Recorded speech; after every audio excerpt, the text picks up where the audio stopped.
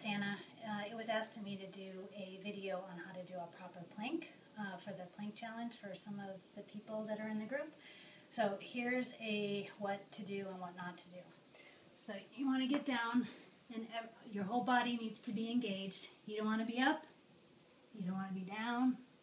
You want to keep your back straight, really flat. You want to tighten your core, kind of squeeze your butt, and then keep your legs back and just keep a total straight line from the top of your head to the top of your feet. And then you kind of hold it. So if you squeeze it all together, you should be able to keep that straight line.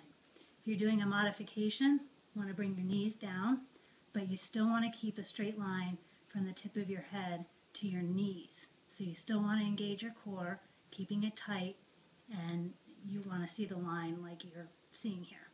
So hopefully this helps, and good luck on your plank challenge. Bye.